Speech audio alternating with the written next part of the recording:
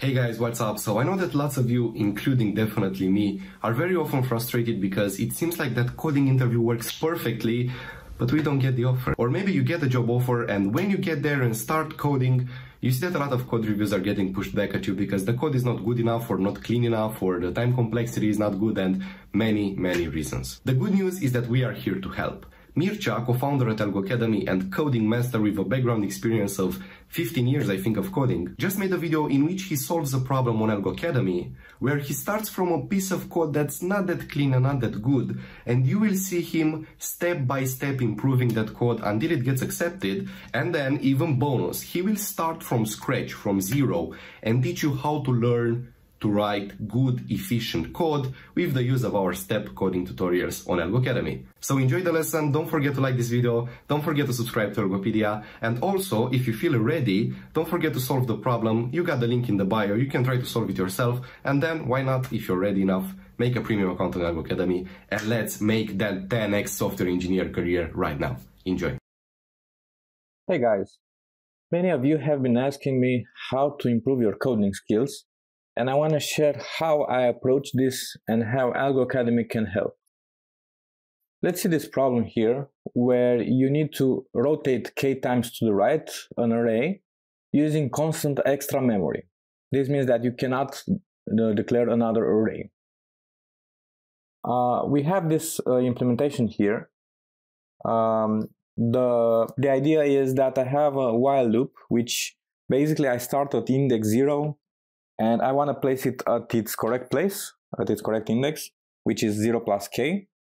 And then I go to index k, and I want to place that one at the correct place, which is k plus k, and so on, until I basically get back to 0.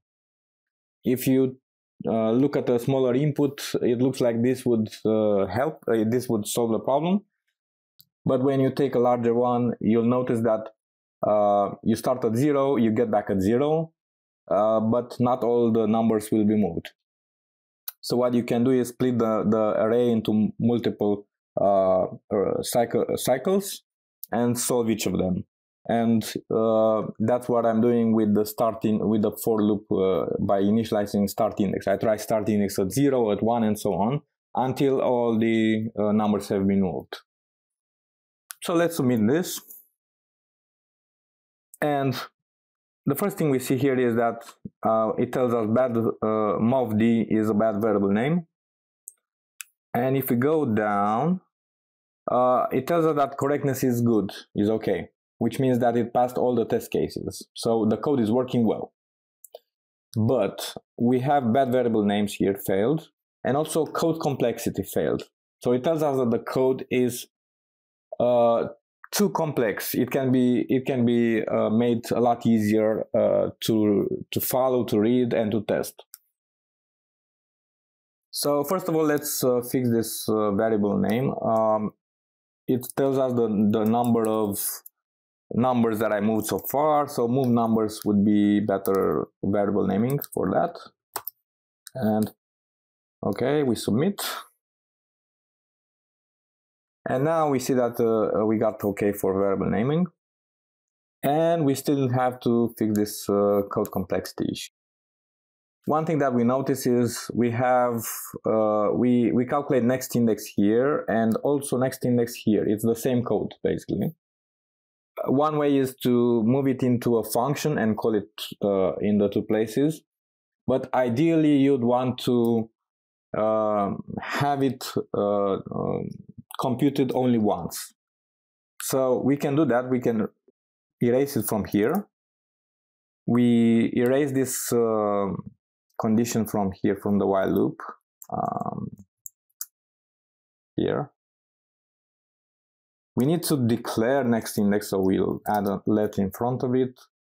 And because I don't know next index and I cannot write that condition in the while loop, I'll have to add an if statement at the end. So if the current index is equal to start index, we break the loop. Let's submit. And notice that now we have 0.6, before we had 0.5. So we improved the code complexity. What can we do further? we have this if that we could remove by doing this, by taking the reminder, basically using the modulo operator. So we just delete this. So now instead of having that if, and when you're looking at that code, you basically you need to think, oh, does the condition apply? If so, do I get inside of it? It's overcomplicated, you know. But doing this, we have just one line. You don't have to think much. Oh, it's doing this. It's taking it's adding k, and if it goes over the array, we basically put it in front of it. Let's submit again, and now we got 0.75, which is better. So let's say we don't know how to improve it further. And what AlgoCademy has is this coding tutorial here. I'll reset it so the code will be erased. And we can follow the tutorial. So it tells me to declare a variable n index and start index. Okay, so we'll do just that. Let n equals nums length. Index is 0 and start index is also 0. And we validate the step. Okay, so we got everything is correct, is okay, accepted. So we have this next step, the step 2.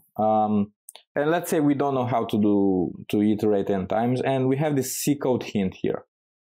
And it basically shows you how to do it. But the interesting part is that you don't have to write it exactly like this. So I can use from 1 to n, and I can increment it like plus I, and also have the bracket on the next line. So instead of using iterate from 0 to n minus 1 and having I++ and also the bracket here, I basically changed it a bit. But the outcome, what it does, it's the same thing, right? If it asks me to iterate n times, this is what I'm doing. So we got correct. We got accepted. Now it tells me to declare another variable next index and initialize it with the correct index, which is plus k. And let's say we use the previous method, previous way of doing things. If it exceeds n, then we subtract n, and we validate. Okay, so the correctness is okay. This means that what I wrote is correct. It works. But we fail at code complexity. And if you look at the C code hint, it tells us a better way of doing it.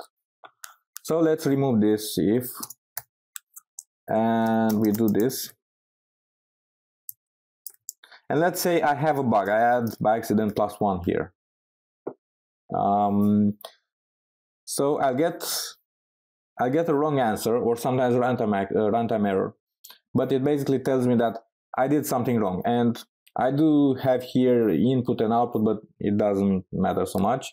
In this case, I know the bug, so I fix it. So we get accepted again. Now it tells me to swap the two numbers. In JavaScript, we can use syntactic sugar, and we can do something like this. We basically use this deconstructing, I believe it's called, or this, yeah. Start index equals number start index and number next index. Okay, and let's see. Okay, so everything's good. Update index to next index. Index equals next index, and we check if index is equal to start index, and if so, we increment index and start index, right?